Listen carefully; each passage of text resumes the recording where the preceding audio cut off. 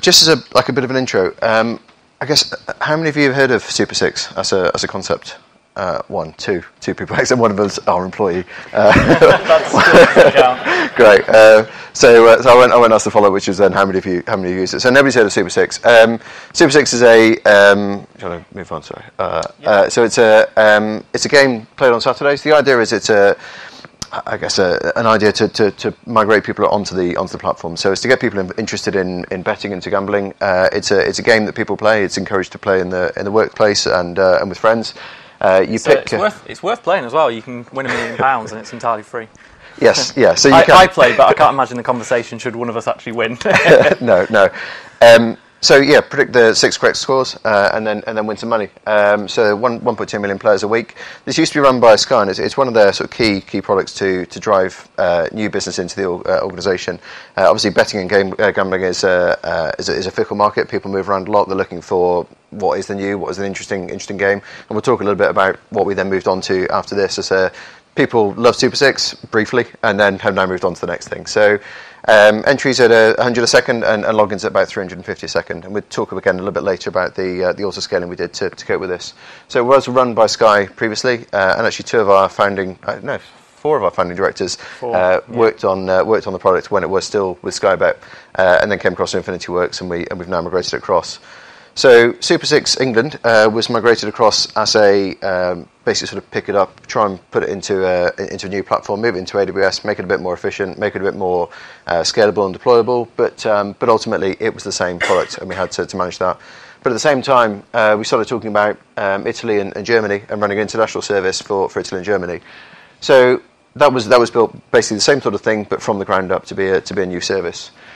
We went live for Euro 2016. It was a sort of a relatively soft launch, actually not that soft in the end, but ran through that, and then we had It's worth mentioning with that as well. The really useful thing there was we had a great working relationship with the client. What we're able to do was kind of deliver, say, 70% of the functionality, launch earlier, so we launched for the Euros. The original expectation was around launching for the Premier League season, which is the kind of real. I guess that's where the players tend to go. So we had this opportunity. We had a sort of a customer who really wanted to work with us. So we launched early with 70% of the functionality, took all that performance metrics, all those kind of bugs and things, and then we're able to relaunch as well, which was super useful, and it kind of takes supplier and the customer there really as well. Yeah. So obviously a couple of key things with that. Fixed dates. The Euros were fairly fixed, and the Premier League was fairly fixed. We couldn't change those. We had to work around those. And actually now with Pick 7, which we'll talk about in a bit, that was launched for Cheltenham, which is next week. So we had to be ready for that as well. And then Italy and Germany launch in sort of late summer as well. So relatively short timescales, particularly given that the international service was built kind of from scratch, and the UK service was relaunched. Yeah, it's not bad. Four services in 1 year, effectively with a brand new team as well. So for us, it was our first foray effectively into providing a managed service. Typically a consultancy, so this was a big step for us, and it's something that's proved really popular. So challenges, what do we have then? We mentioned before, as a pre-existing app. We had a bit of a mixed bag. We had some PHP in there, we had some Java in there. By no means was this sort of stuff 12-factor. It was written many years ago. And I think one of the reasons why we ended up with this work is because it's not necessarily SkyBet Gaming's core product.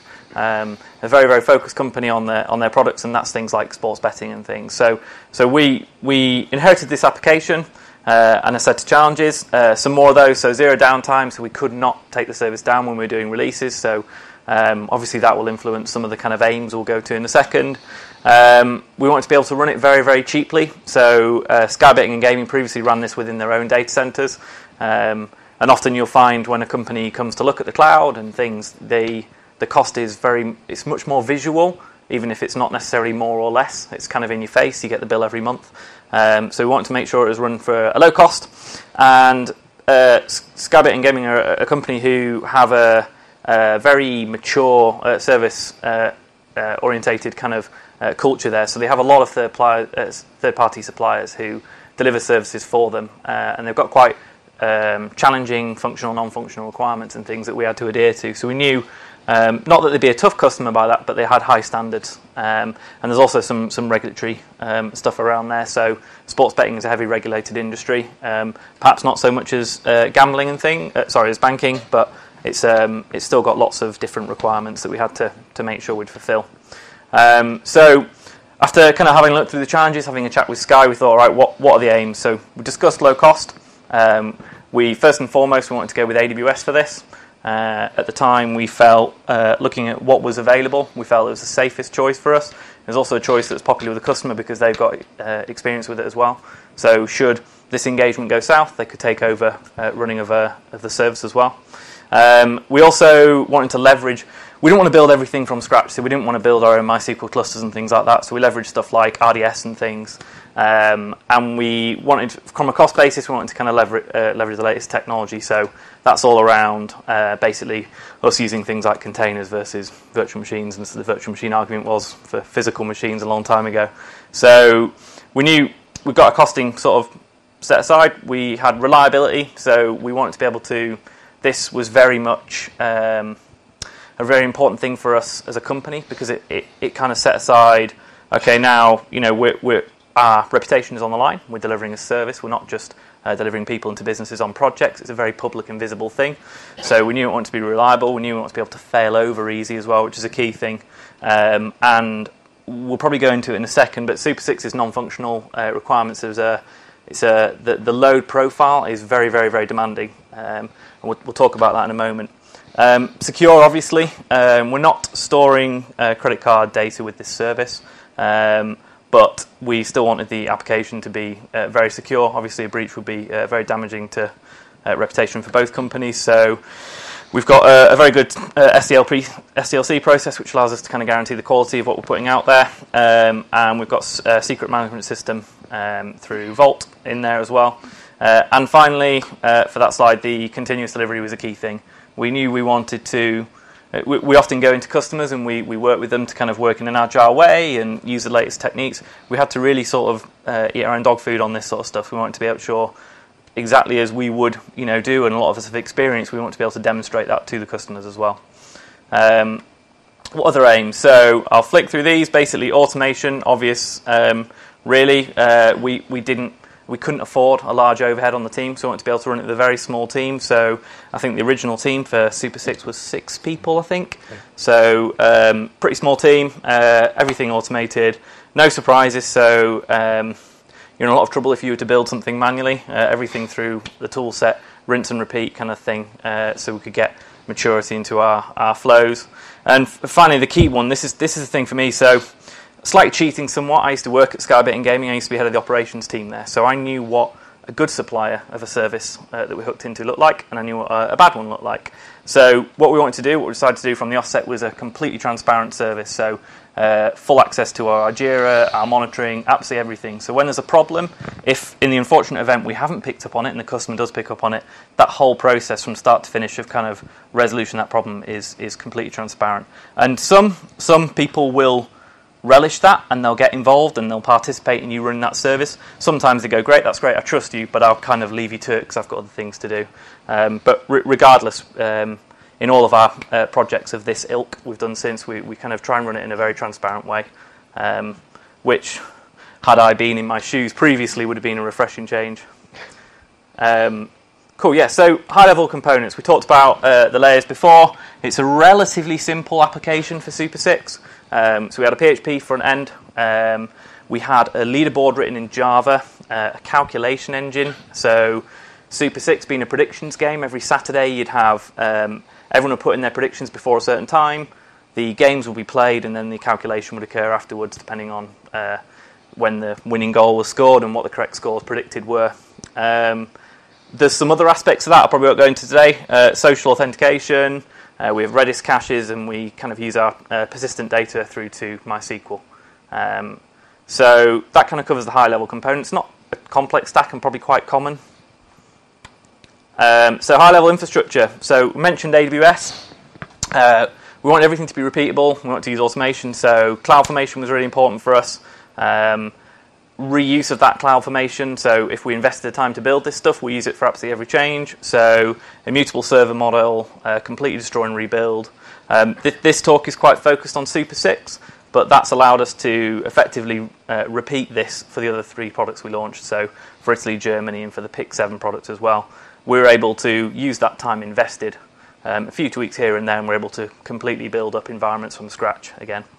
It's an interesting thing. People, one of the common things that will come up is, why do you use CloudFormation versus Terraform? At the time, CloudFormation was the right choice. Subsequent projects we've done, some of them have used Terraform. There's pros and cons of each. I'll probably go into a little bit more on CloudFormation in a second. And finally, Docker auto-scaling groups. So I mentioned before the loads were really, really spiky, so it was just making sure that we could scale to the correct level to serve this traffic.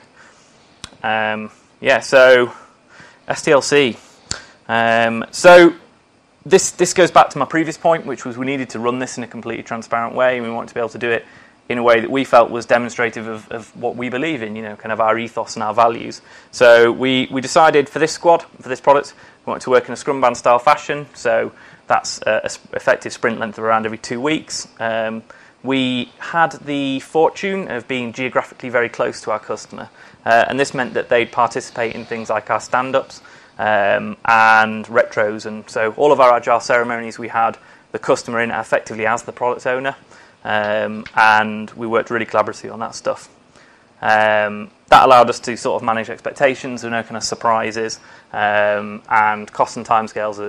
There's no bills at the end of the month that nobody was expecting, and so with that stuff we don't try and make any money on the AWS side of the thing. The customer is sent basically the bill from straight from Amazon as part of that kind of managed service. So we one of the key things, and I'll go into it on the next slide, or perhaps Matt can cover it in the next slide as well, is usage around the physical board, which we can go over, and kind of how that works.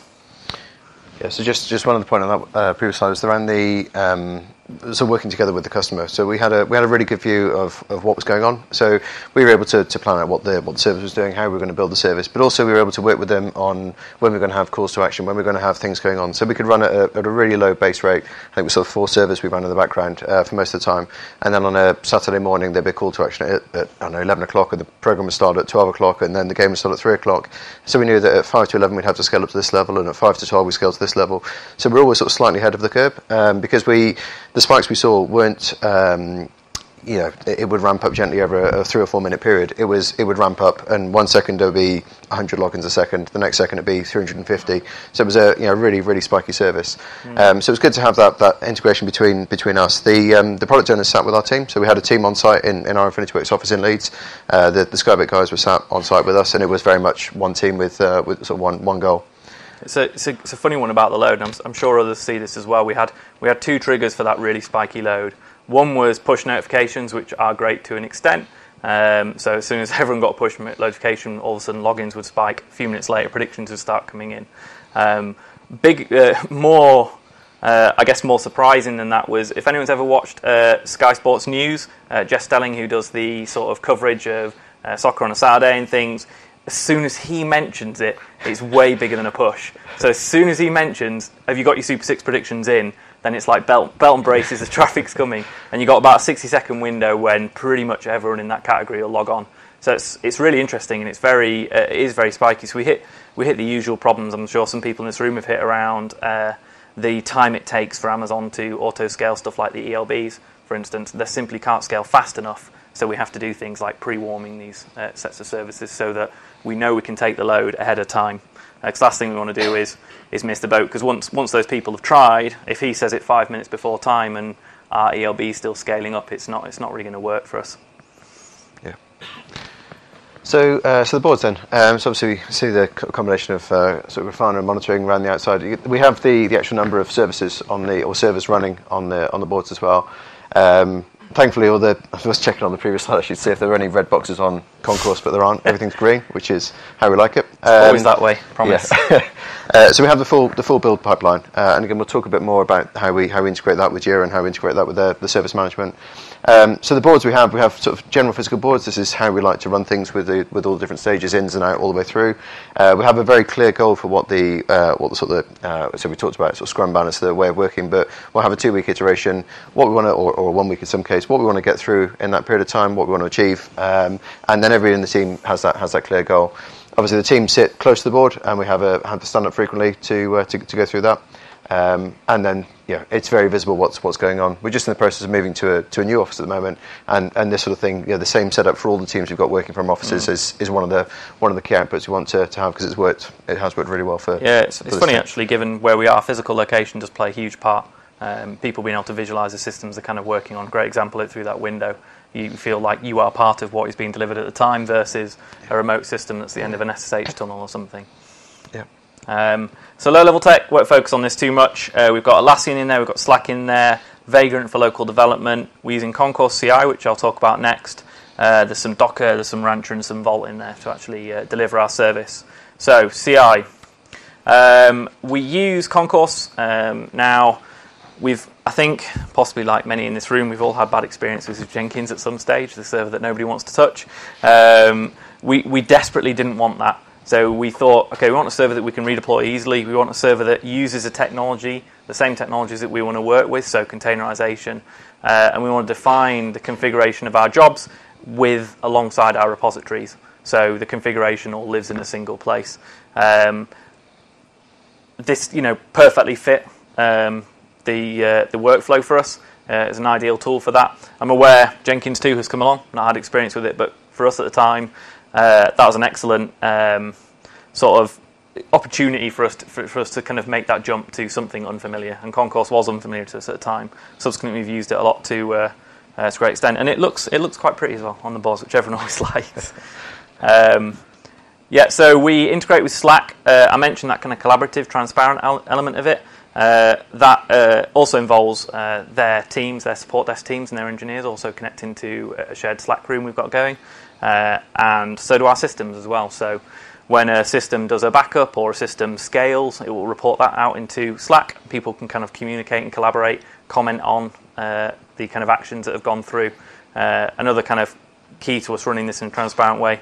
We also actually have interactions around being able to roll back and finalize releases as well through Slack, should we so wish. Although most people do tend to kind of load up the Concourse GUI and do it that way. Foundations on AWS, it's not going to be groundbreaking really using AWS. A lot of people do. The biggest one for us was team skill set and then making that transferable to the customer as well. Consistent cloud formation. Cloud formation was hard. It was a horrible long JSON file. It's since got better. You can use YAML now. Originally, when you used to submit a change, it didn't tell you what it was going to do. So it'd be like, I've got that config, I'm going to apply it. And then you just kind of pray and hope that you'd written it right. It does now warn you, so it's got for the last 6 months, 8 months, it's had this change preview. So say I'm going to change that firewall port. And that makes it a lot more comforting to do, especially if you're on call. Yes, Terraform I mentioned before, we could have done, should we have, possibly not at the time, but maybe we would if we were to redo this again. We've got Docker and Rancher in there. I won't spend too much time on Docker. I'm sure there's been quite a few talks here about it. We love everything running as a container. We love being able to kind of have an object which we can guarantee how it will run in any environment. We're running that on top of Rancher OS, which is just a lightweight. It used to be 27 meg OS. I think it's a bit more bloated than that now. And we orchestrate all of that through Rancher server itself. So at the time we did this, we had a look at Kubernetes, and there's a few problems with it at the time. It was over a year ago when we first started doing that kind of initial investigation now. So we went with Rancher because it was most feature complete for what we wanted at the time. And it served us really well. It's less complex. It's a lot easier to onboard a team and start delivering a product faster. It's not necessarily got that learning curve that Kubernetes had. Swarm was nowhere at this stage. And ECS feels a bit token at times. It's certainly when we looked at it then, it wasn't necessarily quite as fully featured as we hoped. And the good thing about Rancher as well, it's got a powerful API. We can manipulate it easy, and the guys over there are really collaborative as well. They've done loads of stuff with us, completely for free, just in a kind of collaborative nature. So that was really good. And finally, we use lightweight Alpine Linux. So it's small, it's fast. A lot of people do. Starting to see it do quite well in things like security regard and things because it's small footprint. Operational procedures are an important one. Yeah. but we've only got 3 minutes left, so it'll be a very quick we one. have, yeah. So really, this is we have everything written down. Everything's in Confluence. It's very much a case of only what's necessary and sufficient to do the job. So we don't have lots and lots of documentation. We don't have lots of big architecture documents. We can see this. We share it with SkyBet. They can see it as well. They can contribute to it. If we have something that goes wrong or something that's a challenge, then everybody's got access to that. And this is used. I mean, we only have a very small support team that operate the service. It's 2 or 3 people at most. But it's there should anything. And all the stuff is in the everything we need is in that run book. Yeah, we even have like a run book for changing the voicemail or something like that on the on-call phone. Cool. Scaling, I'll skip through given the time. So scaling, we use auto scaling, but we do for the scaling point of view, we trigger that, and that's simply because auto scaling isn't fast enough, kind of mentioned before. So we do trigger that ahead of time. I think in the future we'll probably make that do predictive analysis on the traffic as it comes in to trigger it. I think that's kind of the next level for that. Monitoring, I'd love to talk about monitoring, hobby of mine, but I won't go into it today. We use Prometheus, Grafana, Kibana and Elasticsearch for our logging. Awesome tools, all free. Could have used Splunk, would have been popular with the team, but it's unfortunately insanely expensive for us as well. So we've got some lovely dashboards, kind of saw on the screens before. Through those, we kind of have all of our business metrics collated, all of our technical metrics collated, health status. Makes for a great instant way to track the performance of the service from a customer's point of view and from an operational point of view. And then finally, logging goes into Elk, kind of mentioned before. We've found it's okay. I think we probably prefer Splunk given our experience, but it's completely free and we support the open source software more than we would something like Splunk. So appreciate ran through it a little bit fast at the end there. Maybe a minute or 2 for questions.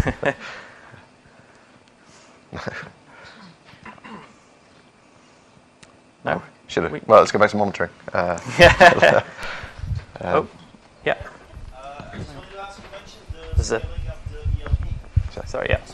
What's wrong for you? Yeah. So I wanted to ask, you mentioned scaling up the ELB. Yeah. How have you automated it? So there's, I think with the ELB there was 2 things. We can send a large amount of traffic through it, which will cause it to auto scale up. That was stage 1. Stage 2 was having a nice conversation with our EBS account manager, where they agreed to fix it for us at a higher level. So we've done both things with that. Although I'll probably get in trouble now for saying that they've done that. Any other questions? Yeah, one down the front. Did you get any pushback on your choice of CI system from a customer? Anything like that? No, not really. I mean, they wanted us. They're not too bothered about the tools we use to do it. They are familiar with us and they know what we can do. So people can be a bit more precious about that than other parts of the infrastructure if they've got to then use it in the future. And yeah, I mean, I don't think they have. We'd love for them to be able to take this stuff. We'd rather not. We'd rather run it for them, such is the engagement. Yeah. But we'd love for them to take the stuff off us. We've documented it well. We've got configuration to rebuild it from scratch. So I think we're probably comfortable with it in that respect. Cool. Yeah. Just time for one more. Anyone? Nope. Okay, Ed, Matt, thank you very much. Thank you.